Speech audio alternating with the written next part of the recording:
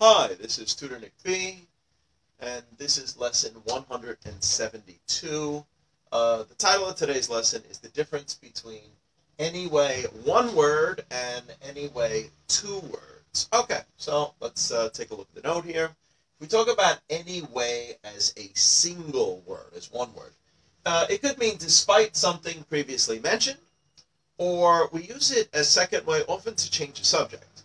So anyway, as a single word, can be used when changing the subject of a conversation back to what you were talking about earlier. Okay, good. So let's look at the first example. This is one where students could get confused. They could go either way, write the word as one word or two words wrong either way. So in writing, they may think, oh, didn't I see anyway as one word? Or was it two words? And they might use the wrong one in the wrong situation. So let's look at the first example where it would be wrong, with the X. Jerry cannot make it, but we decided to go anyway. Yeah, if you used anyway here with two words, this would be wrong, because then anyway would mean like any method. That doesn't make sense.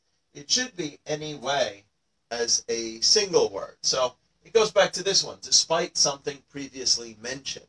So Jerry cannot make it. So despite the fact that Jerry cannot make it, we are going. So despite what was mentioned, this is going to happen anyway. We are still going to go. So in that situation, anyway should be one word. Okay, let's look at the second example. Again, the same way, with the X would be wrong. I just thought I would mention that. Anyway, let's get back to the subject. All right, this is one where you're changing the subject. In this situation, anyway should be one word. So if you wrote it as two words, that would be wrong. Here with the check, this would be okay. So again, I just thought I would mention that. Anyway, and now you're using this word to show somebody that you're changing the subject. Let's get back to the subject. Let's get back to the topic. That's what you're doing. Okay, now let's look at anyway as two words. Just like I mentioned before, anyway as two words could mean any method that you're using. Or sometimes it is used in the phrase in any way. And sometimes in any way could mean in any method, but it could also mean like at all. So let's look at the first example here. Again, I put the check on top first. So any way you do it, it is okay with me. All right, so here if you made the mistake of using it as two words, that would actually be wrong.